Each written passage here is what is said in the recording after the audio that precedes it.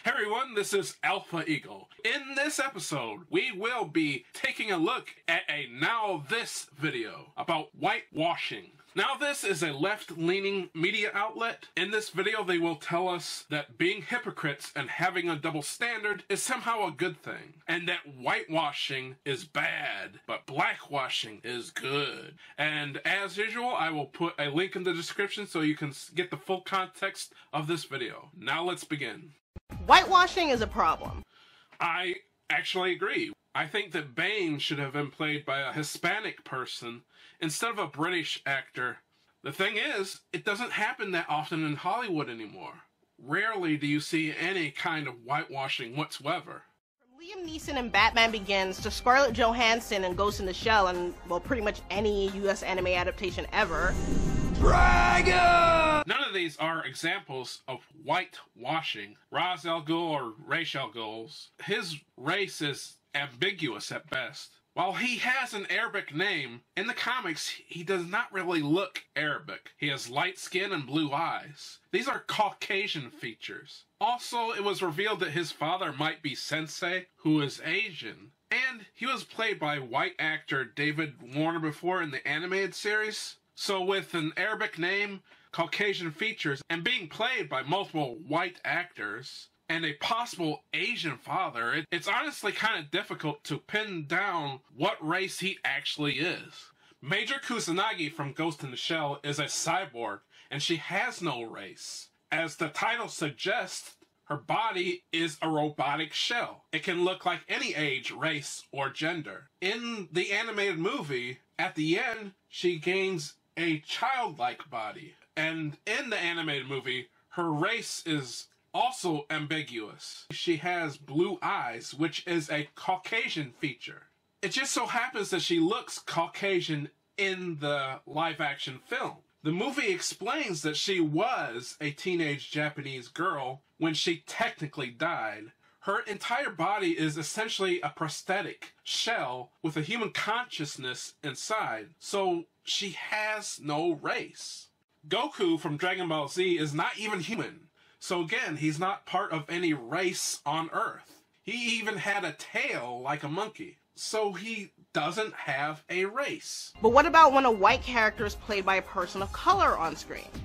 Representation might upset some people who can't accept popular comic book characters like Nick Fury, Johnny Storm, and Domino as people of color, but this thing some people call blackwashing is not a problem. It's not even a thing. She is saying it's not okay for white actors to play non-white characters, and it's called whitewashing. But when black actors play white characters, it's okay because it's called representation. Now, isn't that convenient? This is an obvious example of hypocrisy and double standard.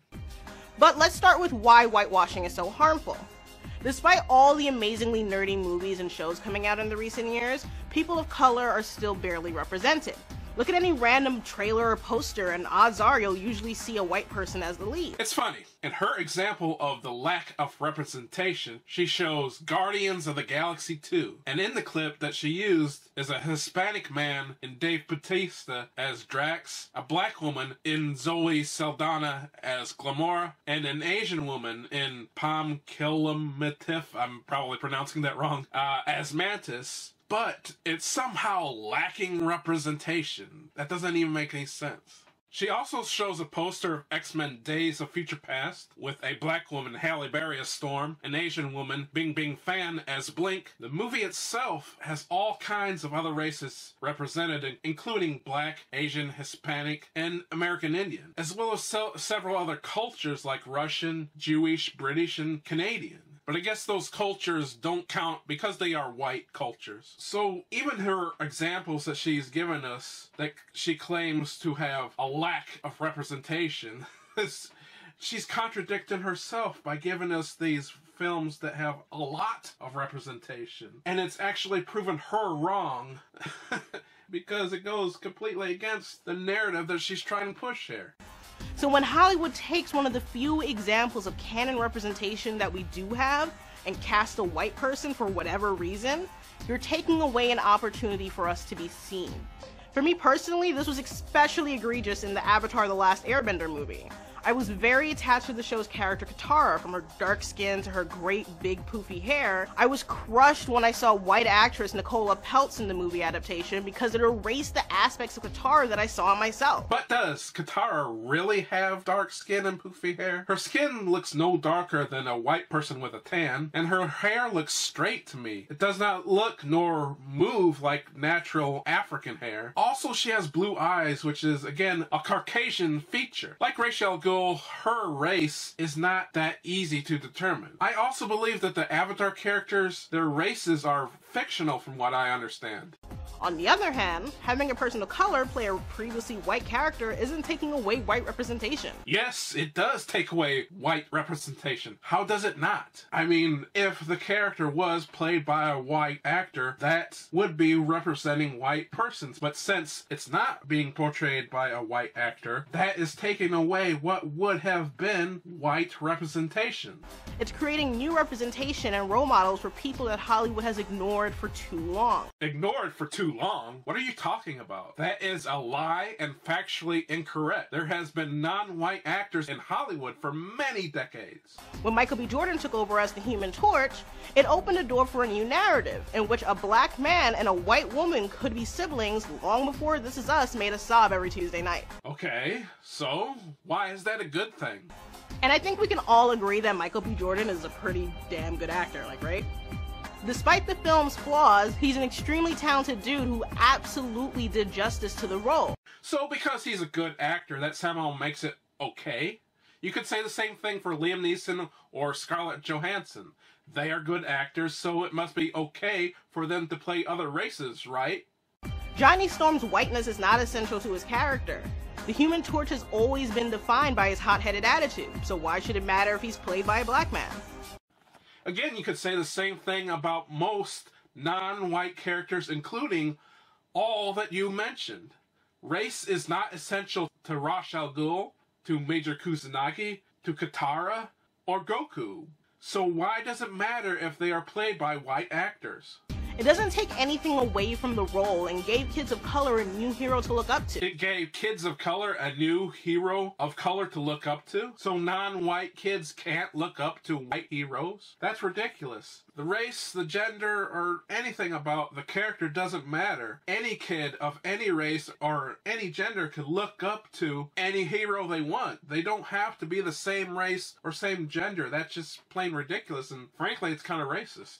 The same goes for Nick Fury. He's just a guy with an eye patch who's in charge of S.H.I.E.L.D.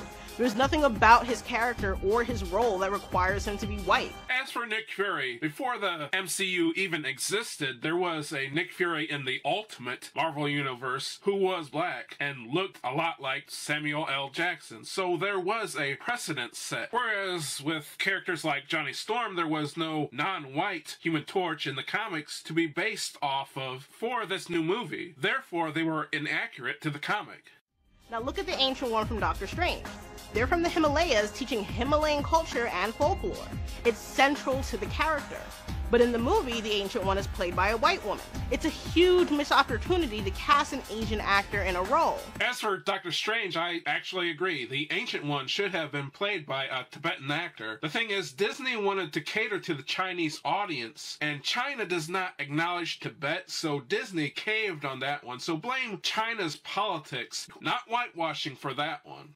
Originates from Tibet. So if you acknowledge that Tibet is a place and that he's Tibetan, you risk alienating 1 billion people who think that that's and risk the Chinese government going, hey, you know, one of the biggest film watching countries in the world, we're not going to show your movie because you decided to get political. The Ancient One could have been elevated to the same status that Samuel L. Jackson brought to Nick Fury. He inflated Fury from a 60s James Bond homage to a movie icon in his own right. So a white actor couldn't have made Nick Fury an icon? Your reasons are flimsy at best. And Zazie Beetz could do the same for Domino. I grew up watching Domino on Wolverine and the X-Men, where she's portrayed with comics-accurate pale blue skin and a black circle around her eye. Now, she's a black woman with natural hair, and her traditional look is still there right down to the eye tattoo. It's just inverted now. But again, Domino in the comics isn't defined by being a white woman. It's not part of her character in any way.